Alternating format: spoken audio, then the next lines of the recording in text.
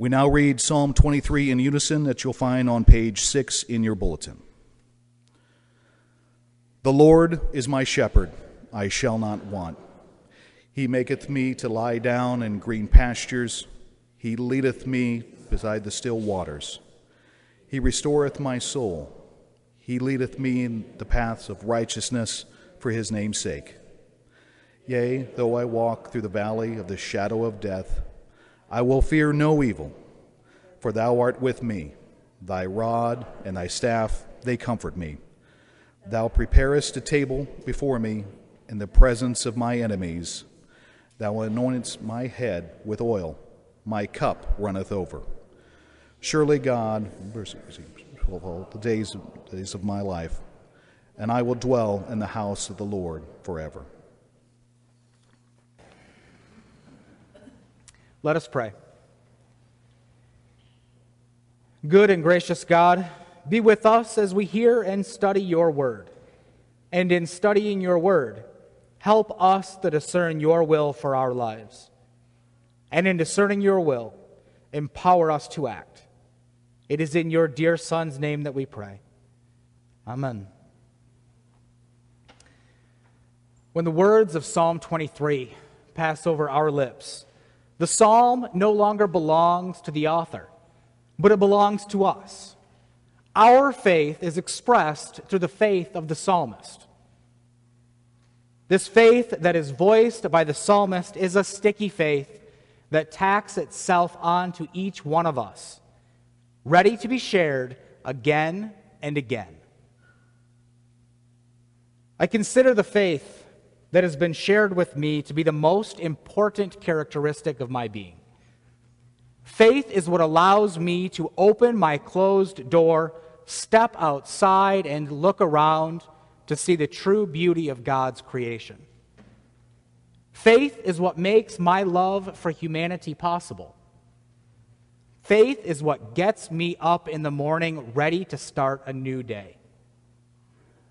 And it is only in faith that I can turn to God when I feel like the world has turned against me and I find myself wandering in dark places that can only be described with such poetic words as the valley of the shadow of death.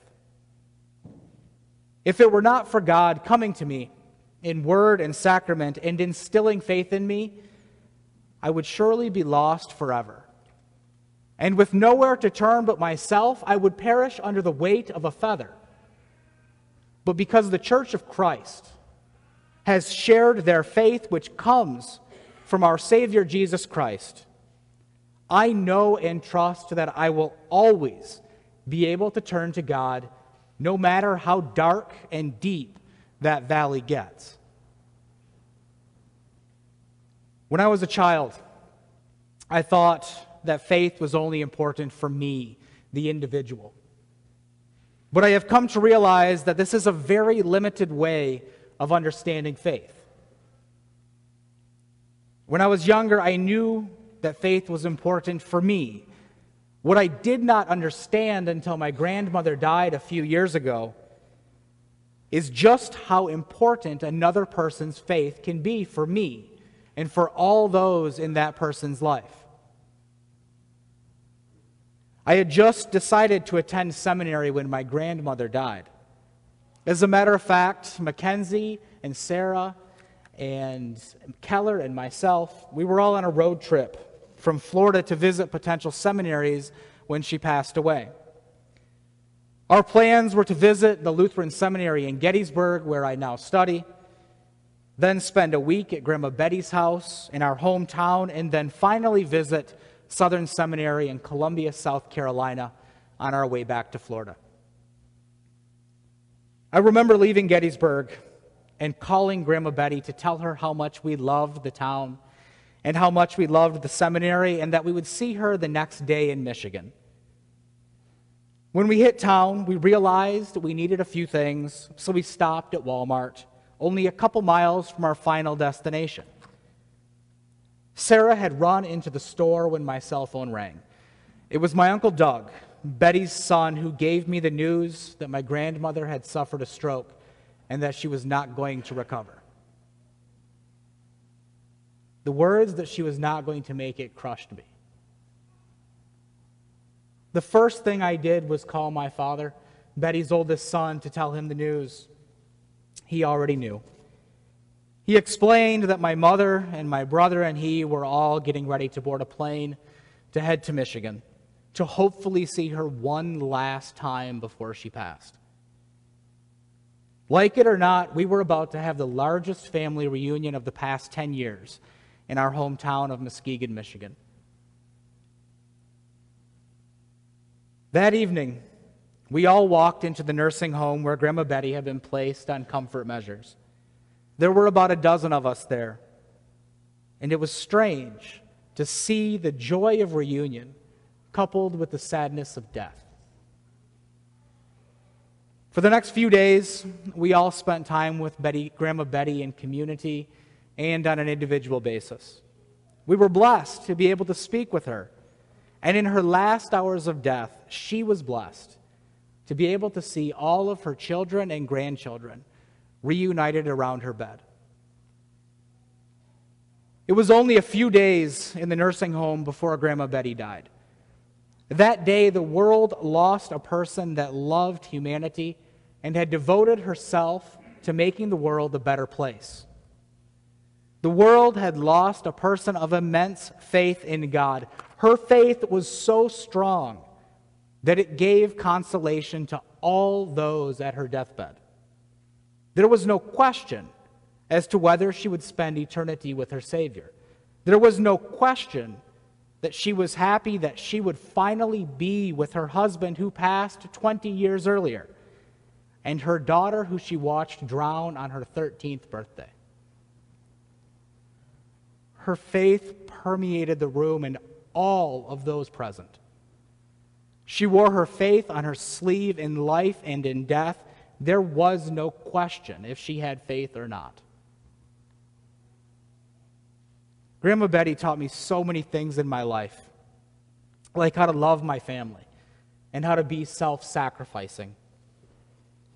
But the most important thing she taught me was how important faith is. In true form, Christ-like. It was in her death that she taught me the greatest lesson that I have ever learned. And that is that the faith of one person can be so great that it brings consolation to all those in that person's life. I believe that faith is the greatest gift that has ever been shared with humanity. With faith, there is nothing that we lack. With faith, our cup always runneth over. And it is in faith that the Lord can be our comfort in our times of distress. At the beginning of my second year of seminary, when I was a chaplain, I saw again firsthand just how important faith is in the valley of the shadow of death. In Gettysburg Hospital, I was blessed to share in the life of people as they struggled with physical, mental, and spiritual issues. It was my job as the chaplain to assess if the patients had faith and spiritual practices with which they could use to cope with their hospitalization and treatments.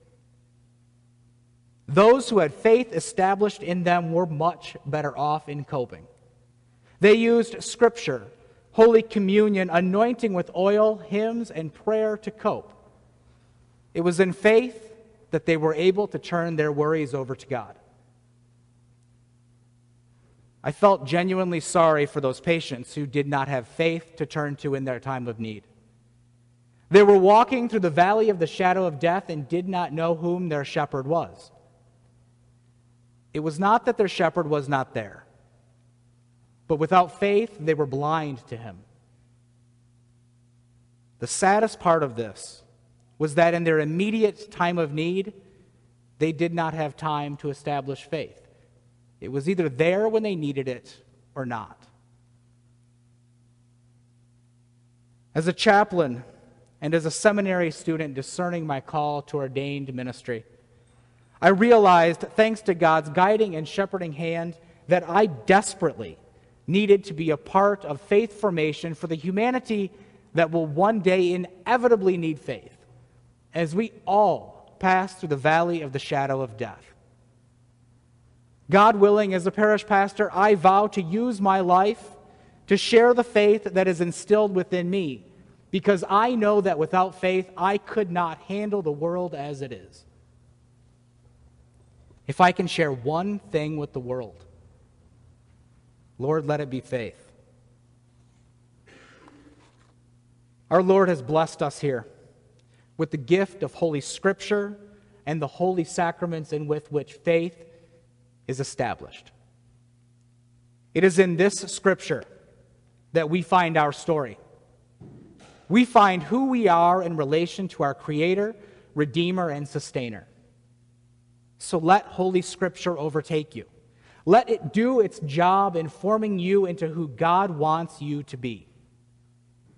If you allow this work of God to happen, in you I assure you that when you are lost in the valley of the shadow of death, then you will recognize your shepherd, and this will be your biggest means in coping and the greatest gift that you will ever receive. Faith is instilled from outside our own beings. It is the work of God in which we are gifted faith, and this comes through word and sacrament. And it is with Scripture like Psalm 23 that faith is generated in our lives. Let the faith in Christ permeate your hearts. Let Psalm 23, the shepherd's psalm, show you that God is love. And spread God's good news to all that you love, knowing that faith in Christ is the greatest gift that you can ever give. Amen.